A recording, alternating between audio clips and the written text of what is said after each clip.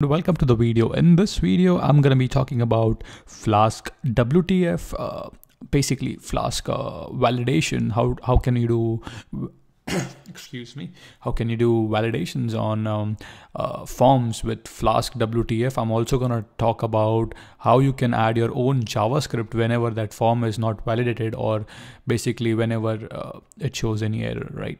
So let's get started without wasting much of time. Let's get started. All right. So in order to first of all show you what I'm about to teach you, first let me just open my Chrome and go to the website that I've just created.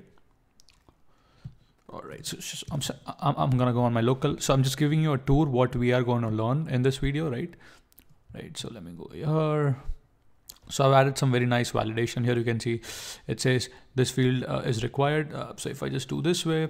Again, I have very nice validation saying field must be between 4 to 25 characters, fail to match regex. So yeah, but if I enter stuff correctly and then say submit, then of course it should work, right? This red label should go away. Technically, that's what we are expecting. So I just said the submit button. Now it's going to take time because it's going to process my request on the backend, right? I'm not sure if the internet is working right now. Maybe or may not be. All right. So let's learn how to do. All right. So that's here. You can see now the form has no longer the red border. How did I do that? Right. So let's learn that. All right. So I'm gonna go to my. So I'm using an MVC architecture, model view and controller architecture in Flask, right? So I'm gonna go to my views right here. I'm gonna go right from scratch. Don't worry.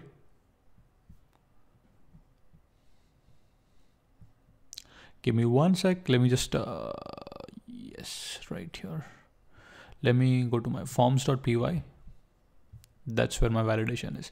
So first of all, you have to install this library. It is not pre-installed in Flask, right? So you can do pip install Flask-WTF. So what I did is basically you need something like this: from WTF forms dot validators import data required. Then you can say from WTF forms import validators. So these are the two stuff that we require. Now it's your normal forms that you create. So here you can see I have a name field, that's a string field. Label equals to GitHub username. This is basically where the people will enter. Now here comes the set of validator. It has to be inside a list, right? So here you can see I said data required. Then I said validator.length. Minimum equals to 4, maximum equals to 25. So I specify the minimum length. Then I also specified a regular expression basically. So validator.regex. I give my regex, and if that fails, what I want to display, right? Message.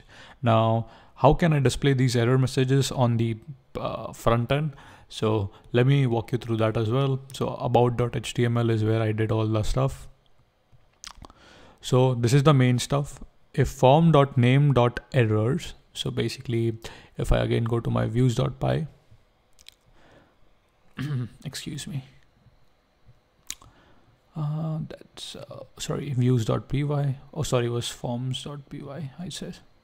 All right, so I have a form known as name, right? So on my front end I just say if forms.name.errors, so if this condition is true, then create a UL of class errors, right?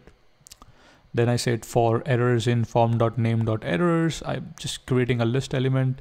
I'm displaying all the errors. Here you can see my for loop ends right here. And I also want to do a custom JavaScript. So I added a script tag inside the if statement right here, which is only going to execute if there are any errors, right?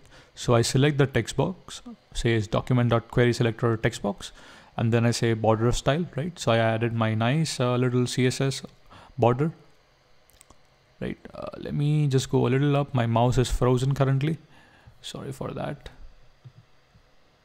All right. So if I go up to my, so here you can see I have an ID called as text box. I'm just selecting the JavaScript is basically selecting the text box and creating a nice border. And at the end, don't forget to say end if, right? So I did that. So that's the small code that I did for form validation. So if you have enjoyed this form validation tutorial in Flask, please do let me know. If you have any more questions, please let them know in the comment section below. I would be very happy to answer all your questions. As usual, thank you for your love, support. Keep learning, keep smiling, keep coding Python. And I'm going to create a lot of tutorials now on JavaScript, jQuery, Flask, and slowly moving to Django. Thank you so much for watching. See you guys in the next video.